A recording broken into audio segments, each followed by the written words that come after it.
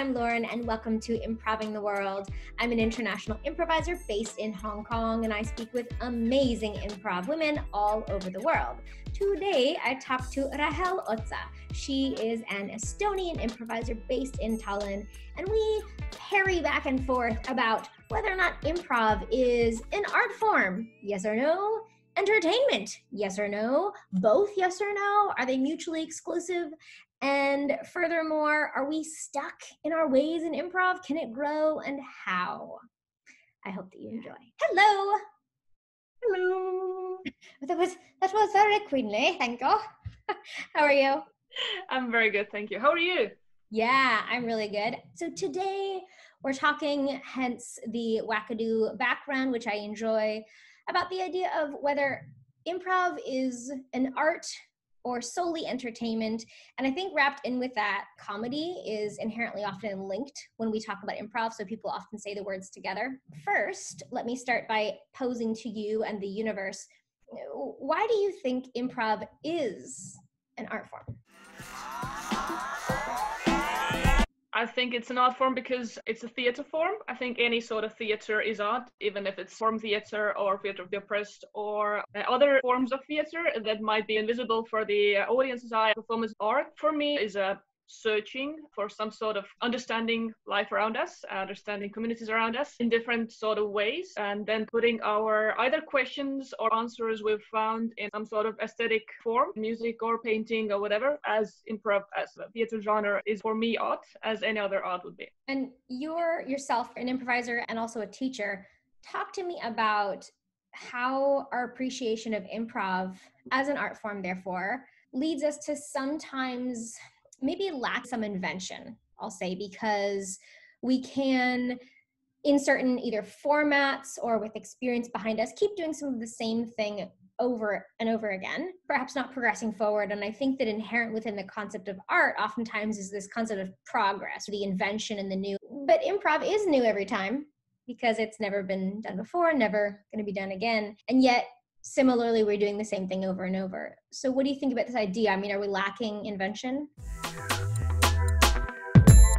In essence, as you said, because it's a spontaneous art form, invention is kind of built into this. It's actually not possible to be stuck in your comfort zone or kind of do things the same way. That being said, the more we do, we get our own tricks and things. And the way we like to do improv, the sort of jokes we make that we know would make the audience laugh, maybe somewhat cliches we go into that we kind of enjoy. And I wouldn't say that it's bad inherently. Finding your own way, your own style is definitely part of it. It's important. Maybe we're sometimes too worried about copying someone else's style. We saw the way someone else did something, the way that they did improv, and we think we should be doing it the same way, even though the way you do improv, it comes from your own experiences, memories, and your own skill set, and that's different to every person. So it's actually not really possible to copy someone, but we kind of feel that, oh, I saw this show, this worked, I want to do it the same way. While we're inventing, we're also trying to just do the same things that are already there. I want to circle back on this discussion of whether it's an art form or entertainment. And I think I would challenge that it can be and is both. And is that a problem? And I guess the qualifier here is about whether or not it is singularly an art form or singularly entertainment. The important factor really is the duality of them. This intrinsically linking the art form with entertainment feels important. I find it entertaining to go to a gallery. It's very different entertainment, albeit,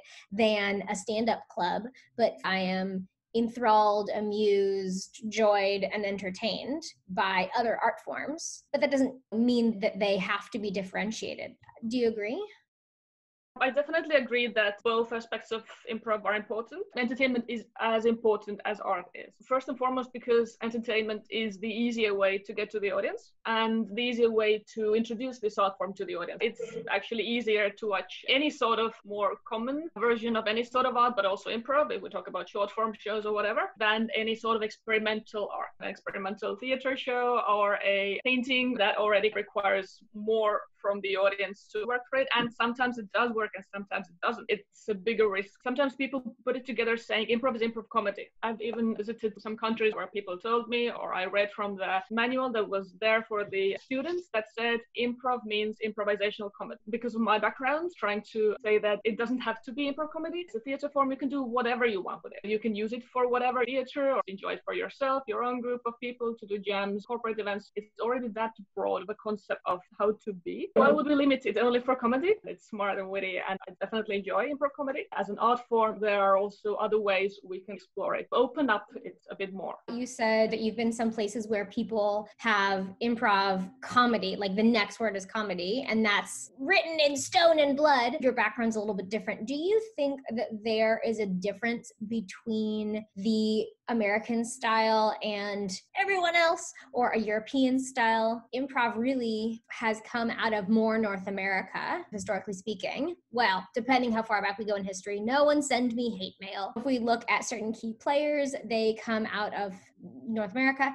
That's a booming voice. The US and maybe Canada in this space as well have a megaphone attached to them, and they're broadcasting their intentions and hopes and dreams and teachings for improv. Does that wave crest over others and it's louder, and so that's why people think that comedy is connected?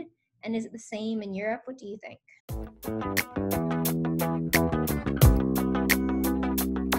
So many questions. Thank you for all of them.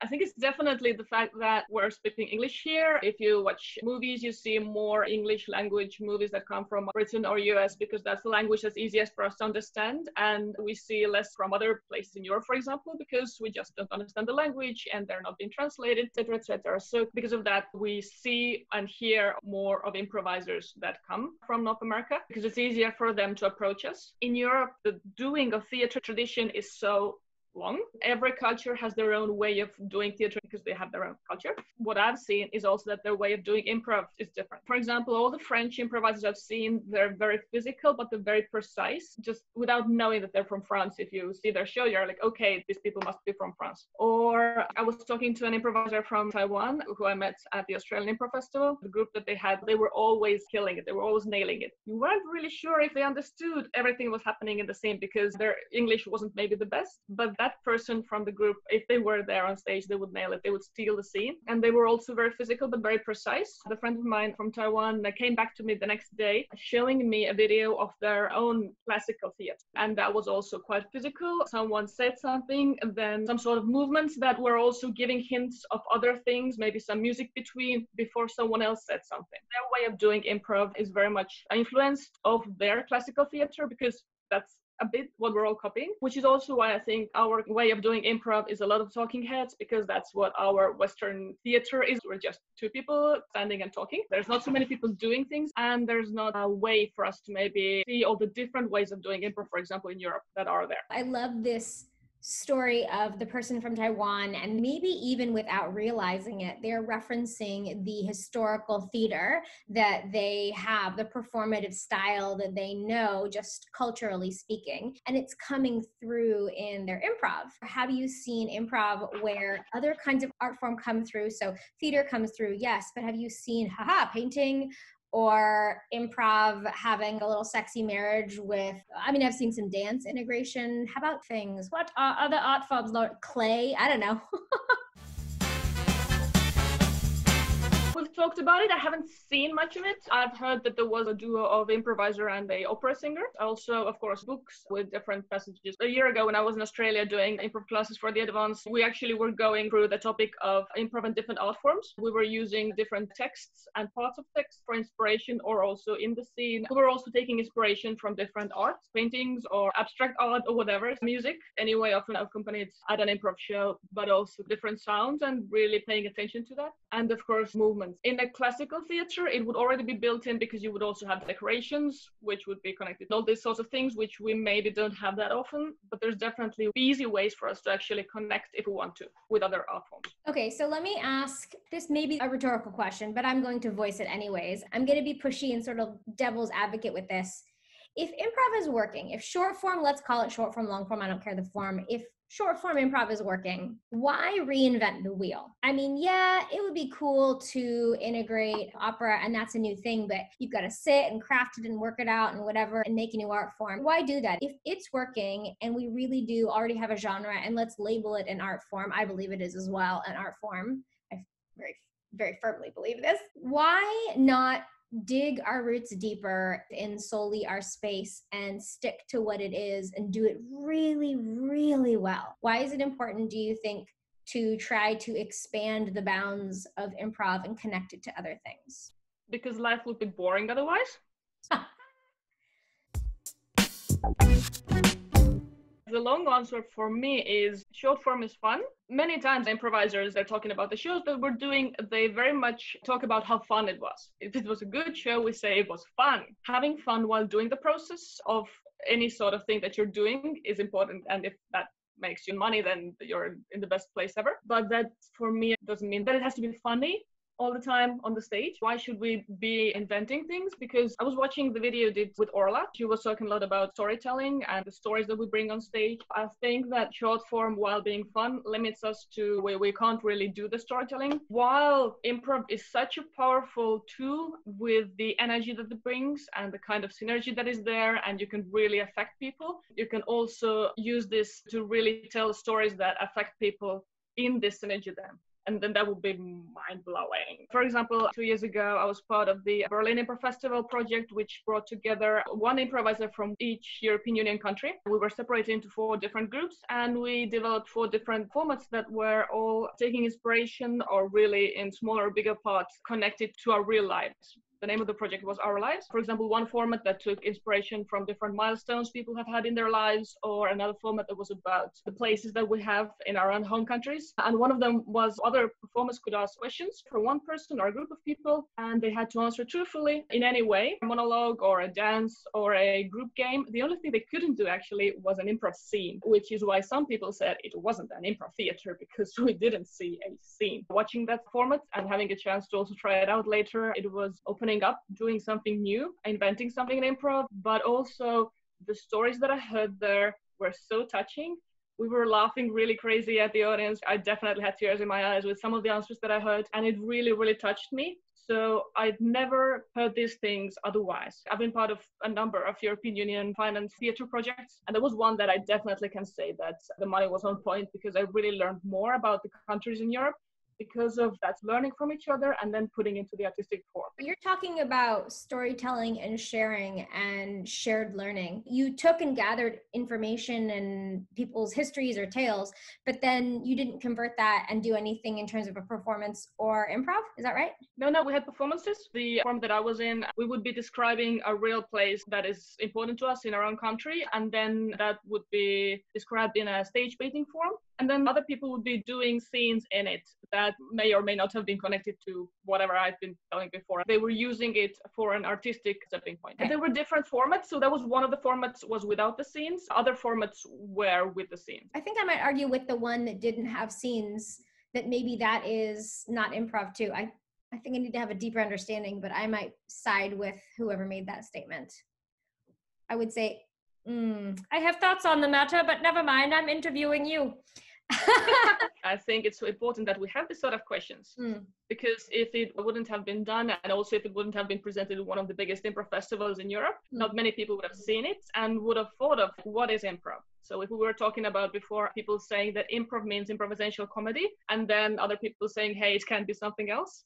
So now if people are doing group games on the stage, is this still improv? Is this not? Asking this sort of questions is maybe something that is missing a bit in improv. But Rahel, you have let's call it a gentle trademark, because I don't know if you have sought out any legalities behind this. It therefore is a gentle trademark, something along the lines of improv is more than just fun. What do you mean when you say that? Are you talking about beyond the game and the gamification, but kind of the exploring, or what does it mean more than just fun? Thank you for appreciating my trademark. I'm still kind of working on becoming rich on that. It's easy for improv to be fun because it's spontaneous. We make mistakes. If we're committed to it, people who've never done any improv, they play the easiest of improv games, they enjoy it, and they're hooked. This is how we bring them into the cult. Yes. I think it can be so much more than just fun. It can be fun and it's cool. Again, it's not bad. The same point of not settling for the easiest thing for forever. Maybe it can be something else also. If you're watching a romantic comedy movie, then it's not always comedy. It also has a story there. It has main characters getting hurt, something going wrong, and then something funny coming out of it. If you're watching a drama, then you also have funny moments in it. So we're so tilted towards the comedy side that we forget that we can also make the audience feel other sort of emotions. And we actually need to do it. If it's the sort of show that has a lot of small laughs, like laugh, laugh, laugh, laugh, laugh, where people really are supposed to laugh after every 10 seconds, maybe you don't remember much about the show because you were, oh, it was a fun thing. Okay, let's go and grab a beer. If it's a show where there's a narrative, something happening, something going maybe wrong, something getting better, and then someone makes a really good joke out of it, then the audience gets this really big laugh. And then that's something that they will remember. And when they do go and have the beer afterwards, that's also something that they will be talking about because that's something that stood out. It's not going on the same level for the whole show, but dynamic pulsing that makes us maybe remember some parts better and other parts less. I was going to say, and I stand by this, it sounded to me like you were describing tantric improv because you were talking about the suspension of the laugh, the delay of the laugh, and the continuation of the almost to create this yearning so that when you appreciate and get the laugh, it's just that much more special. I definitely think tantric improv is a new thing. Something I have not yet discovered for myself, but I should maybe now after talking about this. Yeah, I mean, that's another art form that we didn't talk about. No, my mother might see this, never mind. So, Rahel, what are your words of, also, hi Dad, what are your words of wisdom? If you could speak to the younger version of you, your improv community peers, people who have never tried improv before, find this video, see the weird streaky stuff, my banana pancakes lipstick, which matches this color. What do you want them to know? What are your words of wisdom? I think that improv, as in all art forms, is kind of a trial and error thing. I'd say go bold at making mistakes and trying out different sort of things. There's so many ways of doing improv. So if maybe it doesn't work for you with one group, then go and join the other group, see what works with you. Like, as Orla was saying, that find your tribe. Also for improvisers around the world who are watching this video, there's so many things that are important in improv, but also important to support the community. We have these people who are relentlessly producing things, giving us possibilities. When we usually learn improv, we just learn how to do things on stage.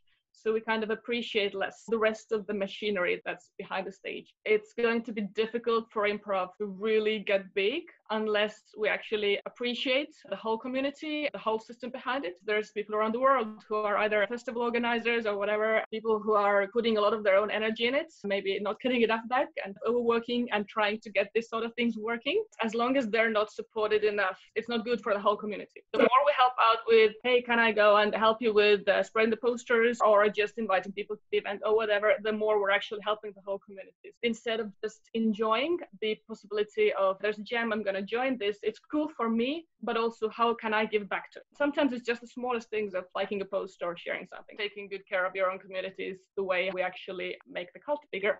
The cult, yes, yes. Don't just put on your own robe and join the cult. Hand out a flyer and then put on your robe. I don't know anyone who runs festivals and overworks themselves.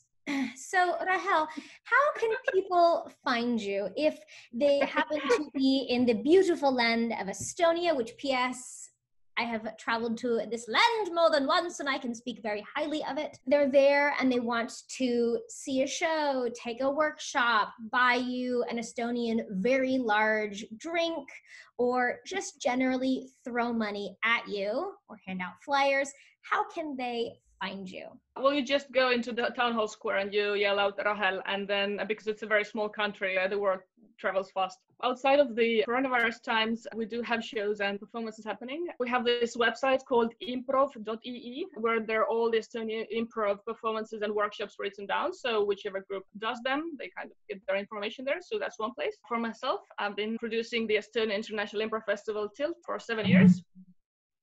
And we're not going to do this year because of obvious reasons. We'll see what the future brings. You can check out what we've been doing on the internet. And also, we have recorded performances from last 5 years. If you want to see different ways of doing improv, check our YouTube channel because there's really very cool performances there from very, very good mind improv performances that made the audience cry. Very serious things, but also very good comedy, improvised Tarantino, Scandinavian crime drama. It's all there. It's a very good source of good improv performances. For me personally, I've got a Facebook artist page, as they say, Rahel Otsa. Find me there, ask me questions. I'm happy to share with you the way that I sing. That sounded very welcome to the cult. All right, I love it. Thank you so much for your thoughts, your time, and your energy. And this was a lovely discussion. And thank you for wearing a matching top with me. I wish mine also had white lettering too, to sell the brand. Thank you so much. Thank you. This is Improving the World, and there's more where that came from. Bye all. So, did you love the video? If you did, please say kind and wonderful things in the comments down below. And you could subscribe if you're feeling sassy. And look for more Improving the World. Thanks.